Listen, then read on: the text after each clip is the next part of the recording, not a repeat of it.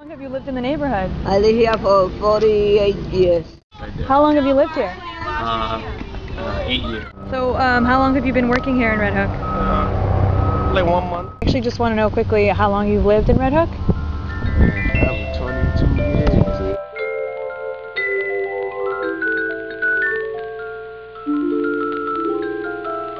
When I moved here, it was beautiful. It was nice, you know.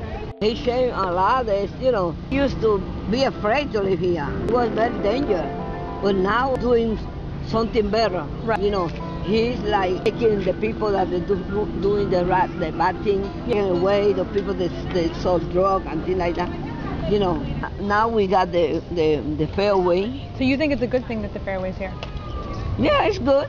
So how have you seen the community change since you've come in? Well, there's more places to buy food after 6 o'clock.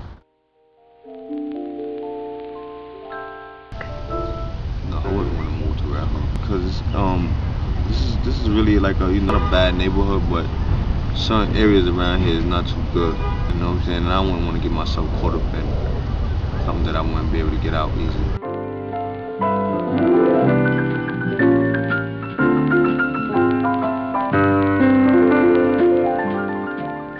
It's a safer place, and some things have been sad.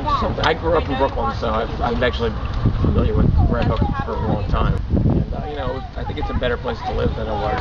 How did you decide to move here? What was the decision based on? It's just I don't know, it's quiet. It's near the city, but it's quiet. Well, what do you think of the IKEA that's going to be coming in here very soon? That's going to be a bummer. It's a beautiful day in this neighborhood, a beautiful day. There's an IKEA coming in, like right down here. Oh, yeah. It's opening, I think in about a month or two. IKEA, what's that, mechanic shop? Could you be mine? It's a neighborly day in this beauty wood, a neighborly day for me. I see there's kind of like an existing community and kind of like the newer community that's come in here. And where would you say that line is drawn? I said you would not get a quiet away from me. As it gets more of a real estate treasure over here. Only because the border is going to be directly around the project, like it is by Carroll Garden. Would you be mine? Could you be mine? I have always wanted to have a neighbor just like you.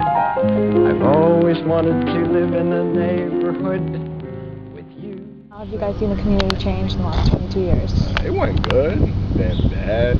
It changed a lot. It just keeps changing. And it's going to keep changing. It's going to keep changing, huh? It's going to go good, then it's going to go bad. It'll go good, and then 3 years later, when all the young kids get older, then it'll go bad. So they get all out, and then 3 years later. Really? Yeah. So that's the shift. And where would I see that there's kind of like a couple different communities happening here, where like Red Hook is this point where things come together.